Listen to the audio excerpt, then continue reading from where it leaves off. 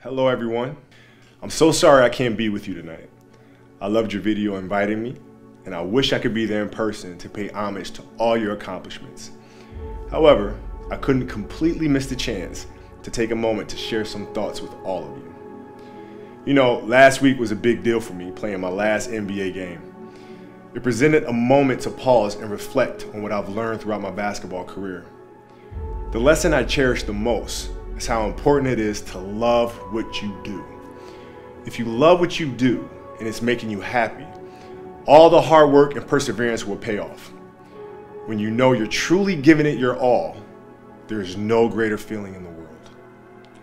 I once had a guidance counselor tell me that I shouldn't play basketball, that it would never amount to anything for me. You know what? Much to your surprise, I took that counselor's advice. I took it and I used it to be the best basketball player I could be. His negativity towards me made me stronger. You can't stop people from trying to limit your dreams, but you can stop it from becoming a reality. Your dreams are up to you. I encourage you to always be curious, always seek out things you love, and always work hard once you find it. So with that, I'll let you carry on with your evening. I hope you enjoy your special night.